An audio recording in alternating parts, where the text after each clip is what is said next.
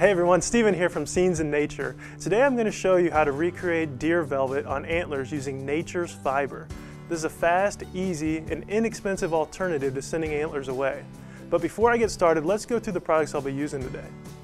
One of the products I'll be using is the Static King. This allows fibers to stand upright when applied, furthering the realism of antlers. Other materials I'll use in this video include velvet base and Fiber-Tac. For this video, I'll be using the white-tailed deer velvet kit, but there are 3 other kits available to help recreate mule deer, elk, and caribou velvet. Each kit comes with 2 pre-blended colors and links that mix together for a natural appearance.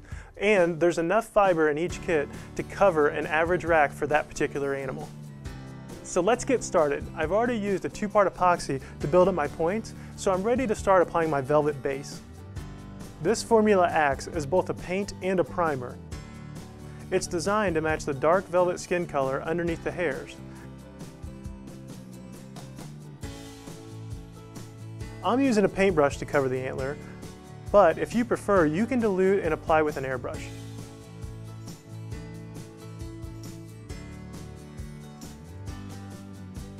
So now that the velvet base is dried, I'm going to fill the Static King.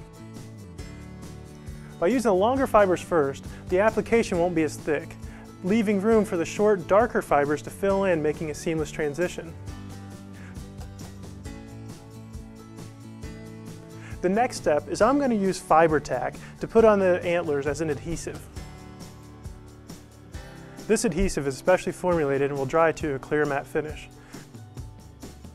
If you want, you can leave sections of the rack free of glue to have exposed areas of skin.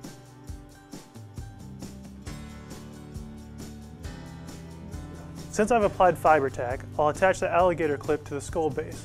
Then I'll flip the Static King over, turning it on as I flip. As I move over the antler, I shake it from side to side for optimal coverage. I like to leave the tips open so I can have dark tips that you often see in nature.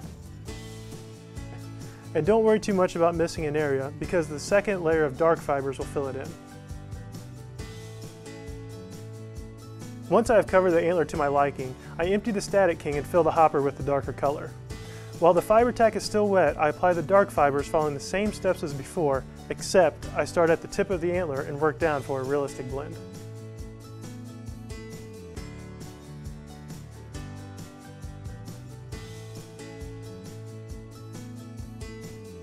Now that I'm finished, I quickly check the antler to make sure I'm good with how it turned out. If not, I apply more fibers while the adhesive is wet. Otherwise, the antler is finished and ready for mounting after the glue dries.